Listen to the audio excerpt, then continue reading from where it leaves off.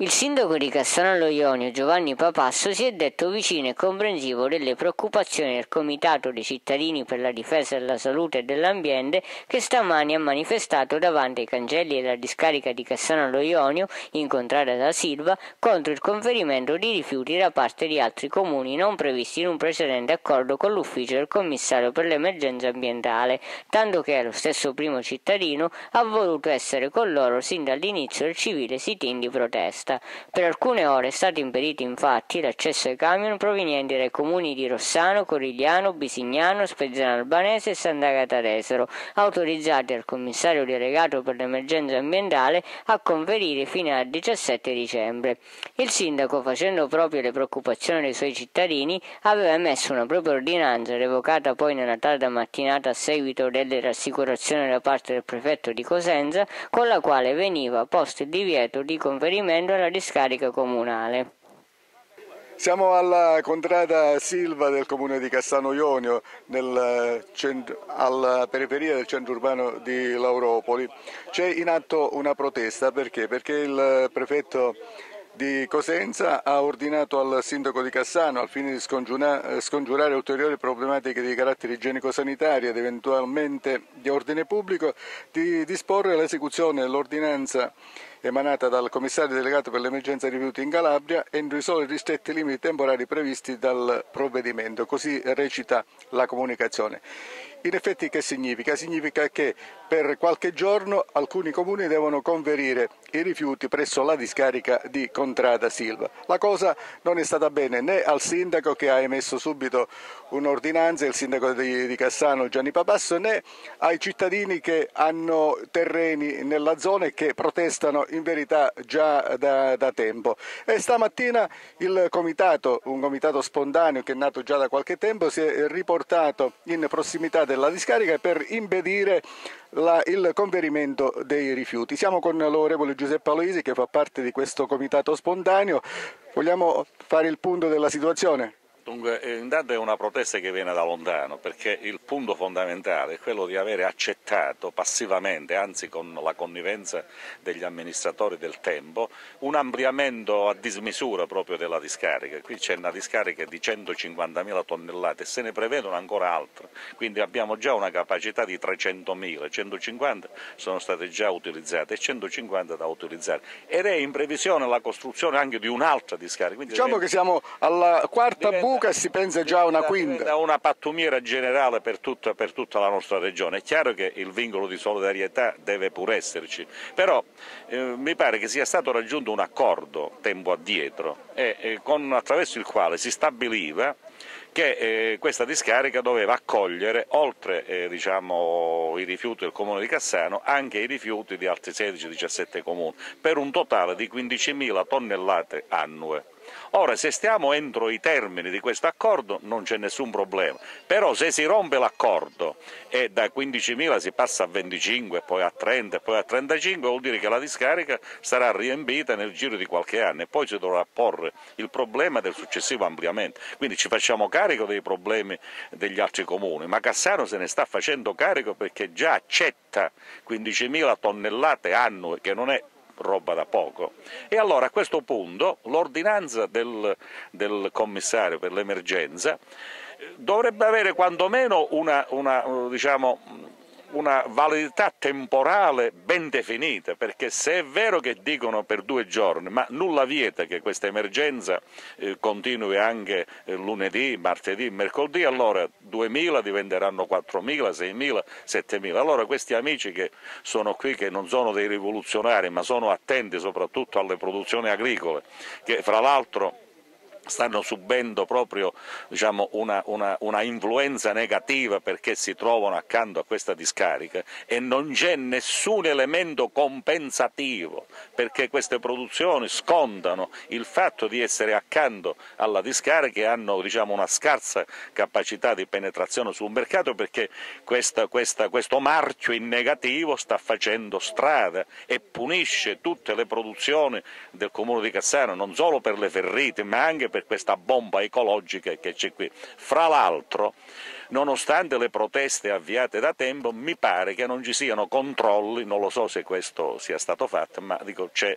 tra gli amici questi che si sono riuniti stamattina qua, si lamenta anche il fatto che non si effettuano controlli sull'inquinamento eventuale delle falde. Quindi il comitato spontaneo chiede che cosa? Primo, un controllo rigoroso sulla gestione.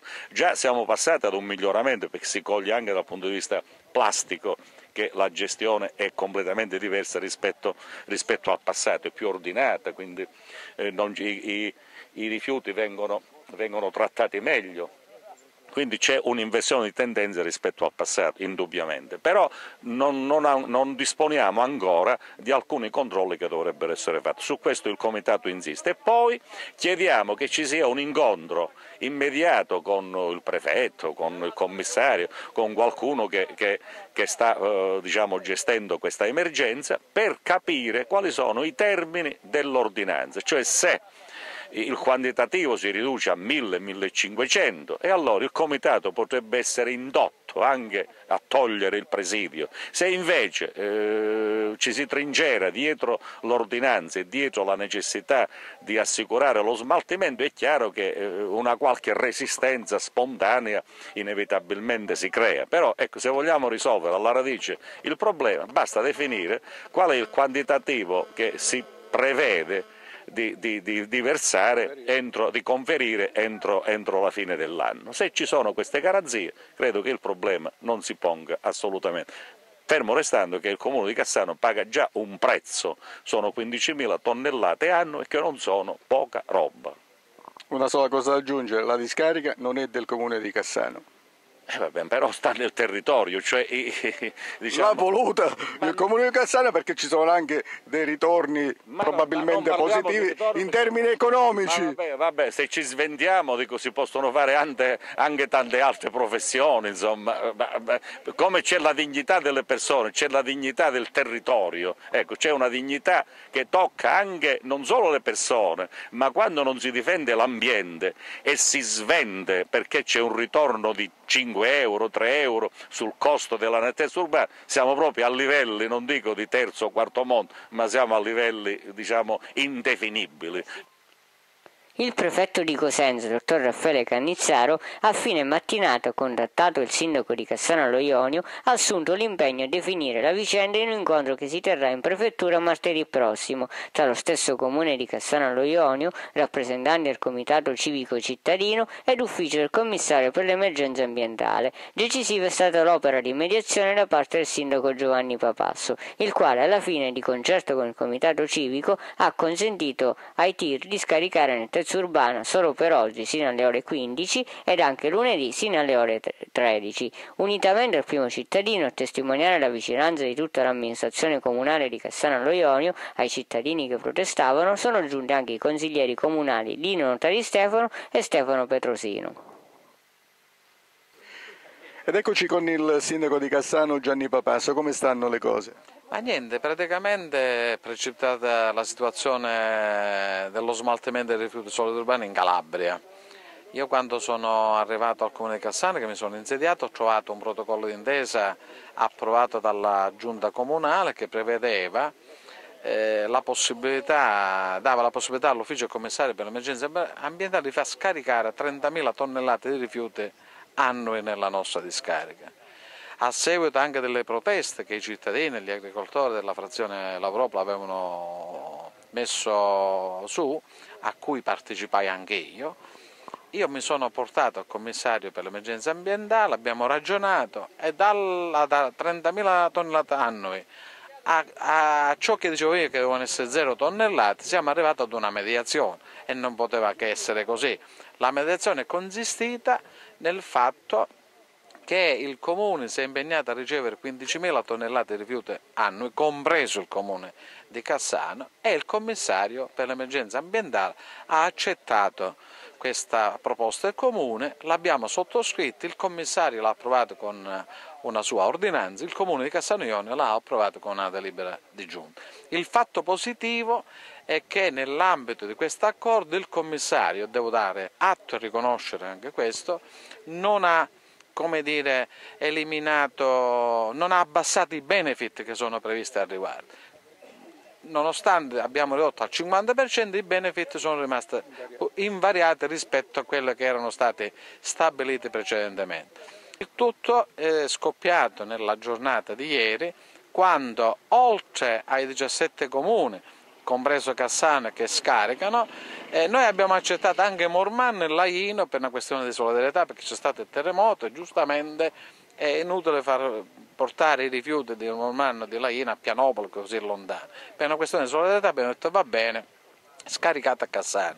C'è stata un'emergenza che riguarda Castrovilla, io al sindaco di Castrovilla ho dato anche autorizzazione. Poi il commissario, senza informarci nella giornata di ieri, mi ha informato solamente a provvedimenti già assunti, determinati, ha emesso un'ordinanza per far conferire nella discarica di Cassano per 2 giorni solamente, quindi per oggi e per lunedì, altri comuni tipo Rossano, Corigliano, Bisignano, Spezzano Albanese, Sant'Agata d'Esaro. Rispetto a questa ordinanza io ho fatto una controordinanza, ho praticamente ordinato la disobbedienza, tra virgolette, rispetto a questa ordinanza del commissario per l'emergenza ambientale della Calabria. Naturalmente l'ho informato, ho parlato con i suoi funzionari, ho detto che era una situazione intollerabile perché avvertivo il sentimento della protesta, perché nel frattempo gli agricoltori mi avevano chiamato. Sono stato chiamato più volte nella serata di ieri dal prefetto, dal dottore Cannizzaro, in maniera sempre molto garbata, molto gentile, il quale ci ha chiesto di fare ulteriore solidarietà.